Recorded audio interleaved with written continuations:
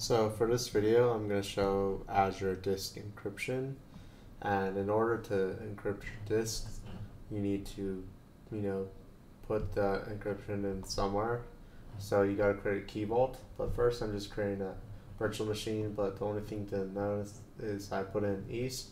So when you create a key vault, make sure it's in the same region as a virtual machine that has the disk that you want to encrypt. So, I'm going to put in the same resource group, but that doesn't matter as much. I'm going to call it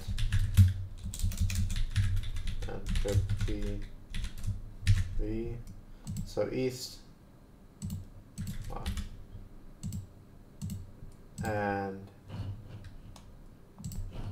so I'll keep it standard. I'll soft delete on is fine. 90 days is fine.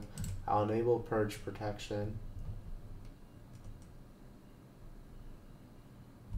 Actually, I'll disable purge. Well, I'll keep vault objects. No, I'll just enable it. Doesn't matter. Access policy. So this is what is an important feature. So make sure you check Azure Disk Encryption for volume encryption.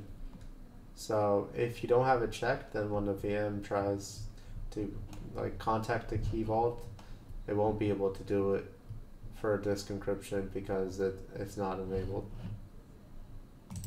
So for the current access policies, I want to add more key permissions. The cryptographic ones, decrypt, encrypt, all these ones, verify, sign. Okay, now let's move next. And they're ready to create, so I'll come back after it's created. So it's done, but I want to show you that if we go to our virtual machines, okay, it's not popping up. Let's try it again.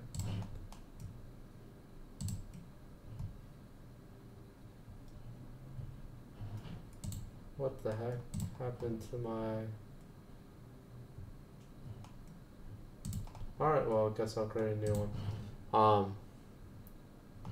I'm going to create it called TVM, and I'll put it in demo.rg.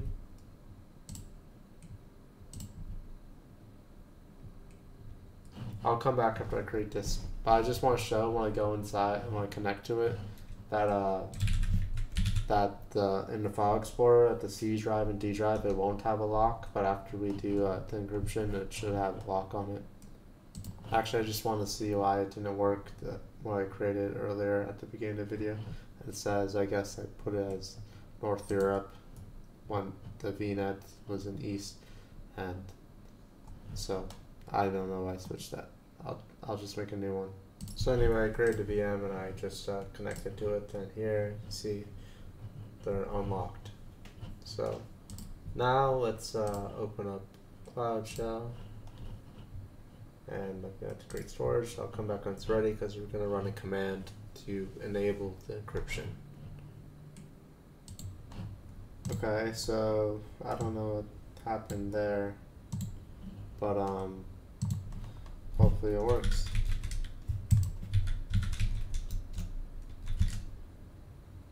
Uh-oh. So the command's azvm, and let's see if it works.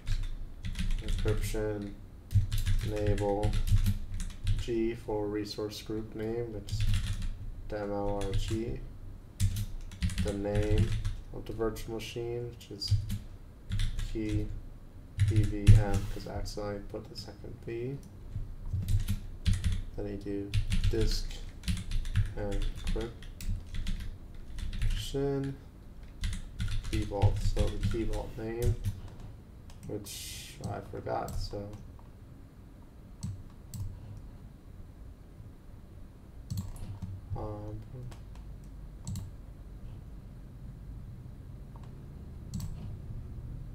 encrypt key v1.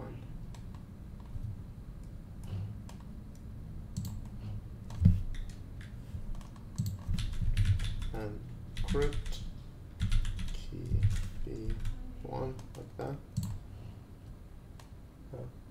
Capital K and v1.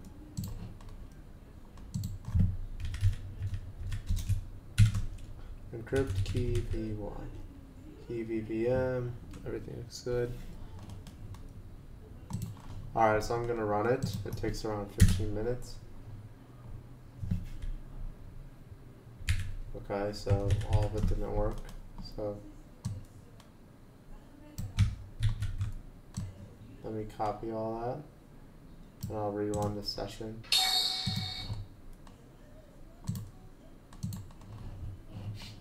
So one thing to note after you do it is it applies to both the C drive and the D drive in the virtual machine, and it also might kick you out of the session.